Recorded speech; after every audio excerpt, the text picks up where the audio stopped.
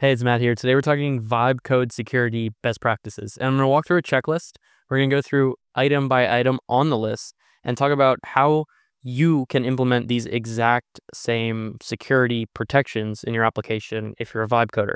And so if you watch this video, my hope is that you'll get the 80 to 90% of most important and sort of low-hanging fruit issues to prevent like common cybersecurity threats. And my other hope is that you kind of gain an understanding of what you don't know, right?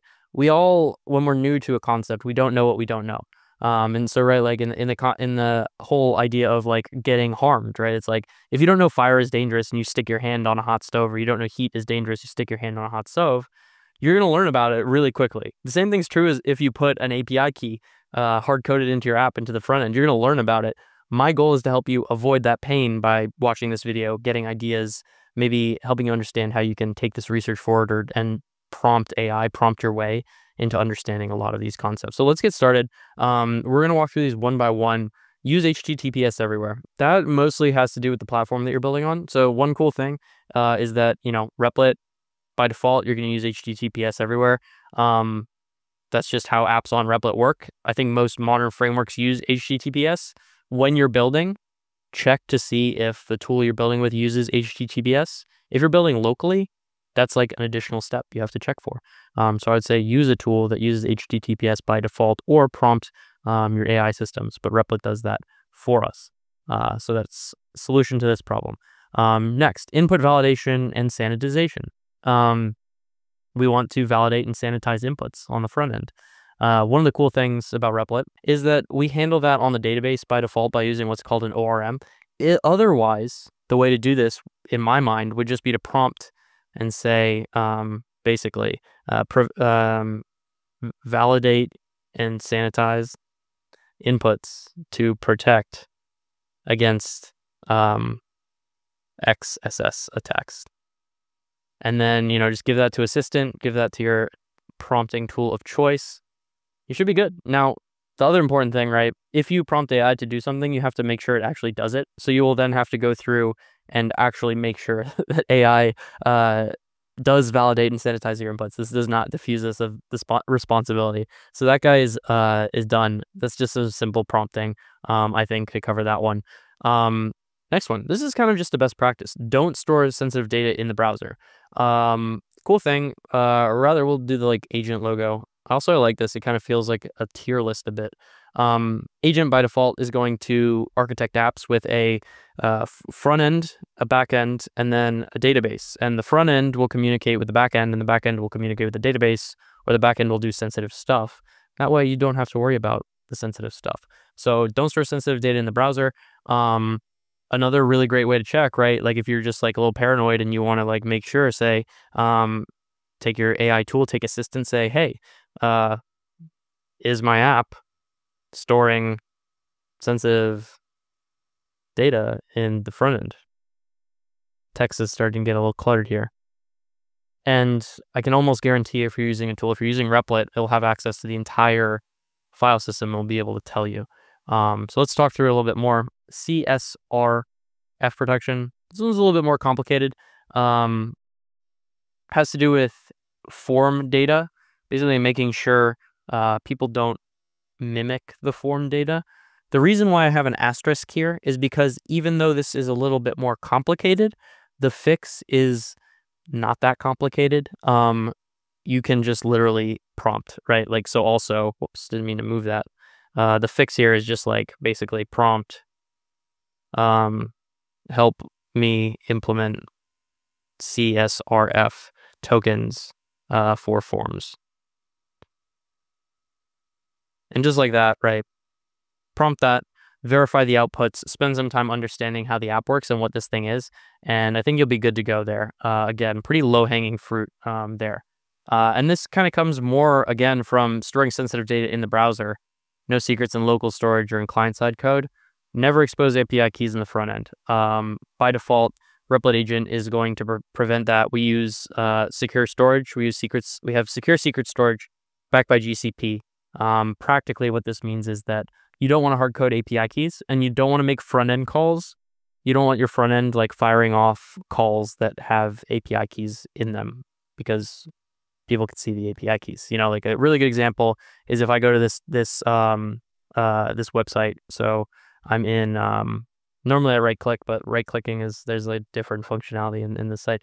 Anyway, if I go to the console here, you might not have used the console before, but you can see all the HTML in the site and you can see the network requests, right? So like if I dig into this request, I actually get, you know, like this entire session, right? And the thing is, anyone that uses your app can see those things as well. So if you're doing stuff in the front end of your application, if you're watching this video and you're like, what do you mean, Matt? If you're doing stuff in, you know, in Replit Agent, most of the projects have similar structure. We have a client server sort of front end back end combo here. And in the client, you're supplying API keys, plain text information that's sensitive, you know, even making these calls with that data in it, people will be able to see that. And so it's really important to make sure you're not doing those things. But again, you kind of get that out of the box on Replit. So now let's talk about backend security. Authentication fundamentals: use established libraries, proper password storage. Cool thing is that we have Replit account auth. I discussed this in a previous video. But Replit account auth basically means that you can log in with Replit. So if I click login with Replit, we're going to use my Replit account to authenticate. That means that we at Replit handle the authentication infrastructure for you. So the cool thing basically is that if you're building with agent and you say, you know, hey, use Replit account auth, and you include that in your prompt, agent will build with that authentication method. Call out here, this point is still important, right? You still have to, you know, you shouldn't store plain text passwords in databases. You should hash or salt and salt them. That again is just a prompt away to where you say to agent, hash and salt. Well, actually, you don't need user passwords with Replit account auth. However, if you're storing other sensitive user data, you know, like sometimes the pattern I build with is authenticate with Replit account auth, and then, you know, for those users, we might also want to put additional data in the database. You can, you know, say hash and salt sensitive data for those users. And, you know, one thing we're going to talk about a lot in this backend security, and that's kind of why it has this asterisk, is anytime you start handling user data, anytime you start having users and they give you information, they're trusting you with that information, right? And it's really easy to break trust. And it's actually really important to think about the types of information you're accepting from users, what personally identifiable information is, like user emails, user names, all this stuff. You got to protect that. And people trust you with that. You have to make sure you're doing the right thing with it. So authentication kind of fundamentals, proper password storage is largely handled by Replit agent and Replit account auth. Hashing and salting, that's kind of a follow-up you might want to do. Authorization checks. Again, we're going to go with agent on this one. If you're building with an AI tool and you implement it with a Replit account auth, it's going to put authorization checks. Although we're also going to drop a little warning symbol here, because this is you know, if you have like a very complicated application and you start adding on additional endpoints or adding on additional screens, basically what I'm saying here is you need to make sure that if something exists and you want it to be protected by auth, that it's actually protected by auth. And so I think this, we'll move this guy up here a little bit more. This is just a lot of attention to detail. So if you want something protected, if you build with Replit agent or if you implement authorization in another way, you have to make sure that those things are hidden and permission is verified even before you perform the action. Like a lot of this is thinking from first principles. I think this is an important point to mention because you have to really ask yourself, when a user clicks this button, what is happening? Fundamentally, what is happening in my application? And if you can understand that, if you understand, okay, well, when they click the button, it's submitting a form. The form is going to the back end and then to the database. And the front end's validating the input, so we're safe there. You know, we have type safety and we have checks on the database because, as we'll discuss in a minute, Replit has ORMs. We're safe there. And it's getting written to the database. The sensitive information is getting hashed and salted. We're safe there, right? And we know that a user can only click that form if they're logged in. End-to-end secure, right? 99% of cases you don't have to worry about. If you can understand what's happening in your application, you will be much better off. You might be saying, Matt, this is very complicated. Yes. building apps is very complicated. However, also note that a lot of these are taken care of by Replit Agent. This is the more in-depth video. And what I'm trying to help you understand is like all the details that go into this and how much time you really could spend nerding out. API endpoint protection, we're actually just going to drop a warning symbol on this one, because if you're implementing an app and you're building APIs, again, and you're saying like we need authorization checks, you need to make sure that your APIs are authenticated. Sometimes that means doing stuff like course or making sure that calls from a different domain can't access your app. So basically what you want to say is the only thing that should hit my API endpoints within my app is my app, unless you're building an API for a bunch of people, in which case you need a token.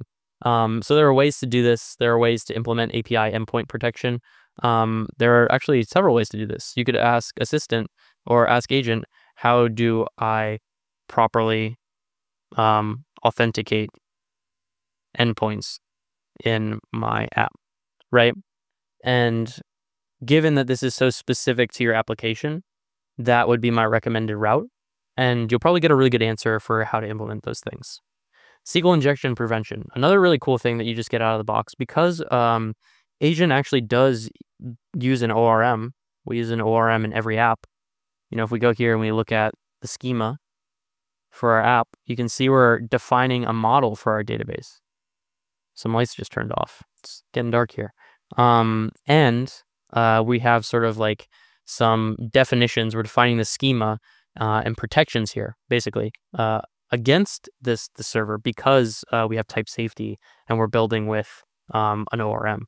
So the ORM, you can think about, just kind of like sits in between the backend and the database, and ensures that, number one, there's no SQL injection because it's going to wipe that input. But then two, also that there's type safety, because you're defining the types in the file I just showed you. We're defining exactly what those schemas look like. And you'll never get raw SQL with user input, which is cool. The other thing is, if you build out your front end properly, right, and you're validating input and sanitizing it, you also kind of don't have to worry about this as much. Next, basic security headers. Another one that's just kind of like kind of table stakes, also kind of annoying, but really, really easy to fix. Like, especially if your app has a HTML file, right? Like if we look at this file and we go to client and there's index.html. I have no idea how long that security warning was popping up on the screen. So we might have to edit that out. But basically, that's how locked in I am in this video. I got like security warnings popping up on the screen. I'm just like, user security, we must teach the people. Basically, like security headers, you can go to index.html, and headers are just something that you can implement in HTML, and you just say something like basically implement this stuff ... and say X frame options, you know, X content options, everything I have up here. That's what I would do. It's really simple. The cool thing is that you can go to something like securityheaders.com and like scan the site like rapidly.